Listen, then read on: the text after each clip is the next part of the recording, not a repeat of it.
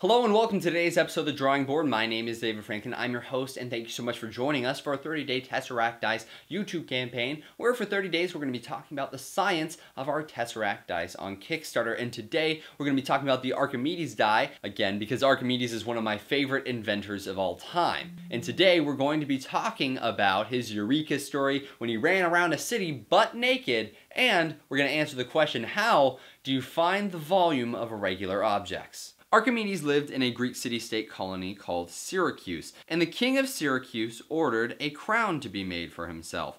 But because he didn't completely trust the crownsmith, he wanted to see if it was pure gold and hired the great mind Archimedes. Archimedes knew the mass per volume, or the density, of gold, and by knowing the mass of the crown, which he could do simply by weighing it, he could determine if the density was truly gold or some sort of a mixture of metals. But in order to do that, he had to know the volume of the crown. And since crowns aren't shaped like cubes or rectangles, they're kind of shaped irregularly, it was really hard to discern the volume. So, as the story goes, Archimedes went to the public baths to soak away and gain the insights and bright ideas that always seem to come to us when we bathe or take a shower.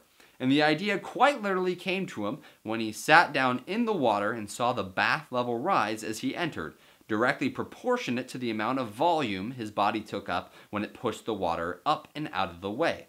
According to legend, this discovery caused Archimedes to run around the town butt naked, screaming, "Eureka!" which is Greek for "I have found it." For indeed, he had found the answer to his question. And once tested, the crown was found to be part silver, and the crownsmith was quickly hanged. The end. Thank you so much for watching today's episode of The Drawing Board. My name is David Franklin, your host. Thank you so much for joining us for our 30-day science campaign here on YouTube, where for 30 days we're talking about the science of our dice on Kickstarter. And if you want to check out those dice, you can check out the link in the description below. But if you just want to follow along for the rest of the science of the campaign or for the rest of the show, you can hit that blue button in the corner right over there and subscribe to the channel. Thank you so much for joining us today. And make sure to join us tomorrow when we're going to be talking about the great female scientist, Madame Curie.